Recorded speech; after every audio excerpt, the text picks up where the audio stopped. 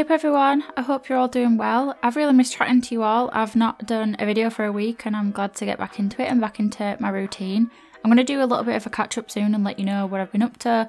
Not that it's like super interesting or anything, but I'll just catch up on what I've been doing and that. But yeah, I'm going to talk about the build a little bit. So I made this large family home and I decided to call it a Generations family home. I've never really made a Generations family home before. I'm not entirely sure I know what one is because it's not like my playstyle, but I guess it's just different generations of one family living there, like with the grandparents, kids, parents, whatever. So yeah, it's kind of intended for that. I built it with Get Together, Cats and Dogs, Discover University, Seasons and Laundry Day stuff, so a couple more packs than what I'd normally use, so I hope that's alright. You could do without the Laundry Day stuff if you don't have that pack, and I only used like Laundry Day stuff to decorate one room. I just did like a little laundry room. You could always turn that into either like a pantry with base game stuff, or you could have it as another bathroom. So yeah, you don't need that pack. The main stuff is like Seasons, Cats and Dogs, the other like 4 expansion packs that I mentioned. And I built it on this lot in Brindleton Bay that I can't remember the size of, but that'll be in the description. It's the one across the road from the Heckins house in Brindleton Bay. It has 5 bathrooms. No, it doesn't. It has 5 bedrooms and 2 bathrooms, a decent sized back garden, an office, and there's plenty for your Sims to do as well. So yeah, I hope that you like this build. I also went for this autumnal style on the exterior. Sorry if you heard that car go past then. But yeah, I've been wanting to make like an autumnal type build or a build set in autumn for ages, just because with it being like summer, I tend to not really focus on like summer builds, but like the season that I build in, I usually do summer. It tends to have like the best lighting and everything's like really green. And then when I've been playing with cottage living and doing all the cottages and stuff, that's really like summery sort of vibes to it.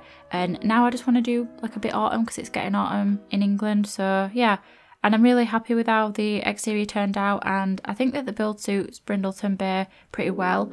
So yeah, anyway, how are you all doing? How have you been? What have you been up to? I had plans last week, which I feel like I've said in every single video that I've posted in August. I had this all like palaver with like cancelling and rearranging and whatever else, and yeah, the plans finally went ahead with no like issues really. And basically we travelled further up to the north of England to stay with my partner's family. They've not seen each other for like almost a year due to everything going on, so it was nice to go up there and see everyone and to like have a bit of a break and stuff, and seeing my partner's like siblings' kids and seeing how they've like changed and grown and stuff. It's just been really good and nice to see everybody. The weather were really nice as well, like surprisingly.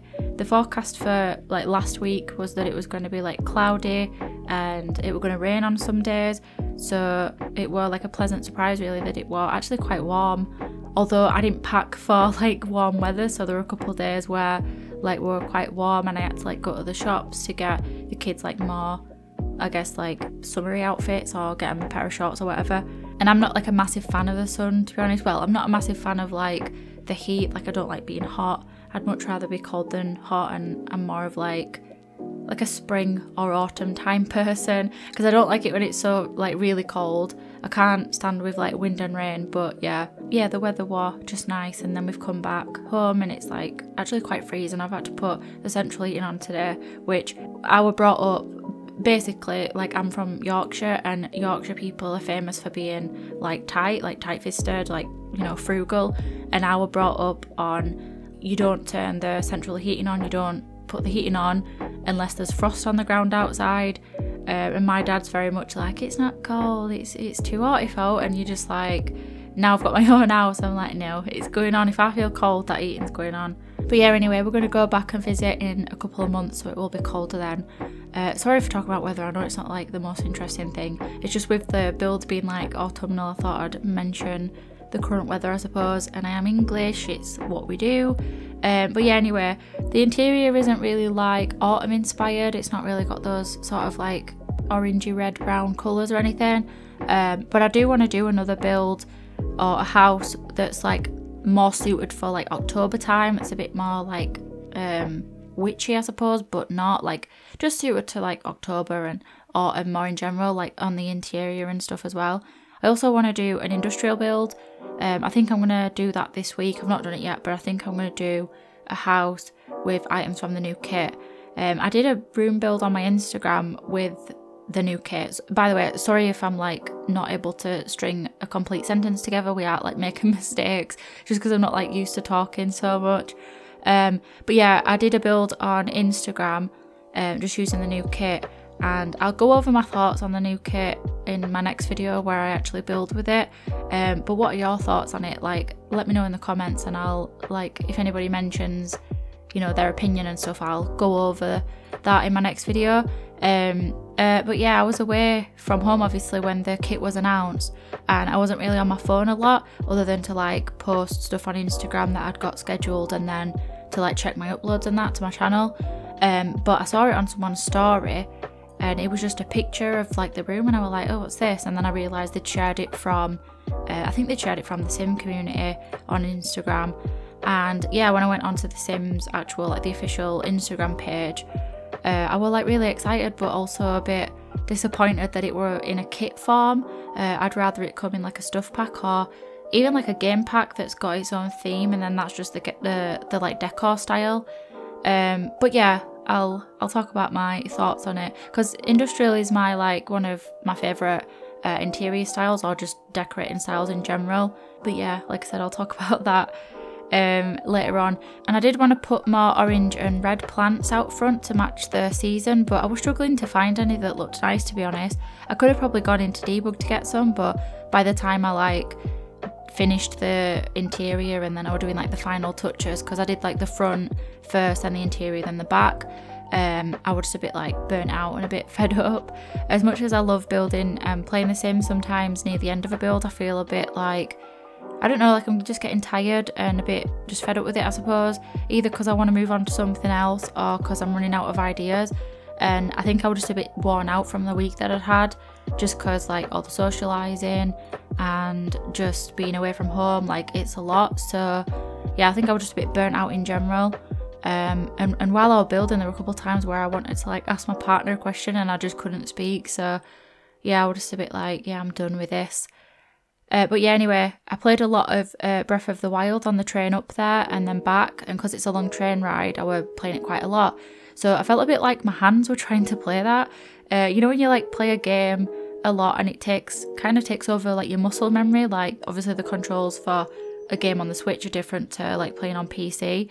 And yeah, I don't know if anyone else has that, but like even sometimes in real life I'll like, I've played The Sims a lot and I'll see like a house and I'll think, oh, the roof could just do with like dragging the eaves in a little bit and changing the swatch just to make it look better.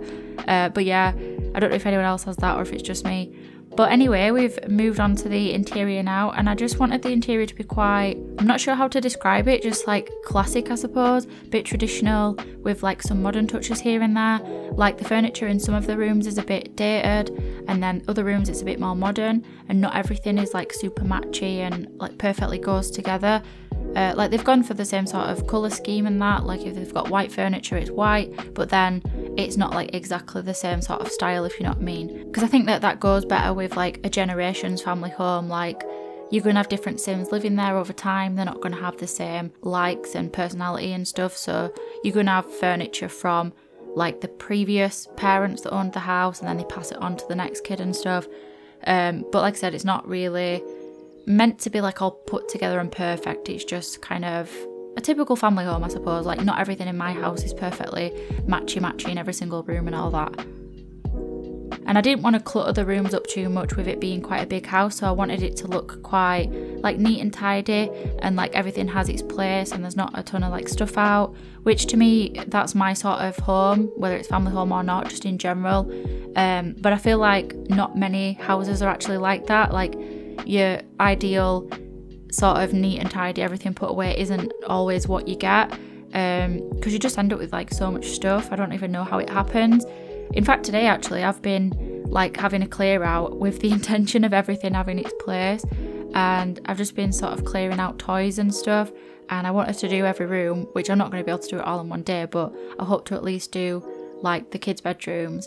And yeah, I've just been having a big clear out of like old toys, sorting stuff out to be donated, and just the amount of broken toys and just things that kids hang on to, like the amount of like random like McDonald's stuff that we have where they've got from like Happy Meals, and you're just like, what even is this? And they're like, oh, don't throw that, I like that. And it's like, I've never even seen this. And they just like hang on to them, which I think I definitely did that as a kid. Like I had a collection of McDonald's toys. They had like a Digimon thing at McDonald's once, and I had like a collection of them because I was really obsessed with collecting them. I didn't watch the programme, I just liked collecting the little McDonald's figures. Well, they were like soft toys.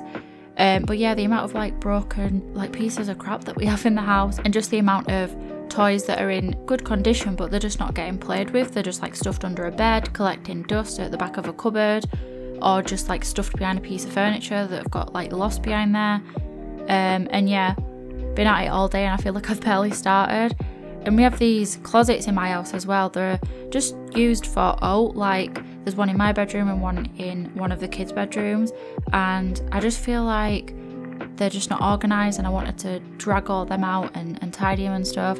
And they're just full of stuff like old cables, like bits of paperwork, suitcases, cardboard boxes, like the shoe storage in one of them, Christmas decorations. And it's just one of them where you open it and you're just like, I don't even know where it is because it's just not organised. So yeah, I said to my partner at the weekend, do you want to like organise it? Let's just pull it all out, rearrange it, have it all tidy and stuff. And they agreed that we could do that, so I think I'll be doing that this weekend, which is fun. It's not fun while you're doing it, but it's such a relief after, you know, when you just have like a big like spring clean, except I'm doing it in autumn. But either way, it just makes my head feel a lot clearer. And I think I'm actually going to paint them, just like the interior of them, just paint them white, you know, make it feel a bit more clean and tidy, and put like a battery powered light in them. But yeah, I don't know if anyone else has those moments where you just want to like get rid of everything and start again. And I don't know if other countries have this, but like in England we have a lot of people have what's known as like a shit drawer. So it's just like a drawer usually in your kitchen where it's just filled with like random things. So like in ours we've got like cling film and tin foil, which, you know, fairly normal items to have in a kitchen drawer. But then you've got stuff like IKEA instructions, or batteries, or like random wires that you don't know like what they're even for, like elastic bands, playing cards, sandwich bags full of like spare screws and stuff. And honestly, like all you could think of that doesn't really have a place anywhere else, and it just gets pushed into that drawer. And then every like year you might have a big clear out of it and it's all like neat and tidy, and then it gets back to like an absolute state again. Except we've upgraded from one drawer to like 3 closets, and they've all just become like a shit drawer but in closet form, where they're just full of just rubbish. And yeah, I just want to make them all like neat and tidy again and not have to like worry about it, because I get really annoyed and like agitated feeling like stuff is just a mess, even if I'm not in the same room as it, or if I'm not looking at it. Just the thought of it being like a mess and stuff, it just really annoys me for some reason. I'm not like it all the time, like I'm not like really affected by it, but every now and again I'll just open a cupboard and I'm like, no, it's got to go, get rid of it, start again, like just rip it, the entire thing out and get rid of it, like I can't be doing with it. So yeah, that's going to be my plans for weekend. Not that exciting, and I don't think I mentioned it at the start of the video, but I think I'm going to end the voiceover, I know I said voice note, the voiceover a bit early today just because I'm not feeling too well. I'm alright, I'm just a bit like IBS problems, you know what I mean, like just not fun. I think I had this in my last video where I was like complaining that I'd been in bathroom a lot in one day, but yeah, I'm basically in the same situation as last time. But yeah, with that being said, I am going to wrap up the voiceover here. Sorry if you've heard any background noise as well. I've been like fidgeting a lot because I'm trying to like concentrate to get through the voiceover. So yeah, with that being said, I'm going to wrap up the voiceover here, and I really hope that you enjoyed the video. It's good to be back doing a voiceover, even if I feel a bit rusty. It's been good to like talk to you and, you know, let me know in comments what you've been up to and, you know, how your summer's been and that, and what your plans are for the weekend. And yeah, with that, I'm gonna stop talking. I forgot how to do my outro, so I'm just gonna say bye. If you liked the video, please leave a like and consider subscribing if you want to as well. And yeah, if you want to download this build, it'll be on the gallery. My ID is SimsHutch, and any relevant information will be in the description of this video. Hope you have a good day, and I'll see you later. Bye.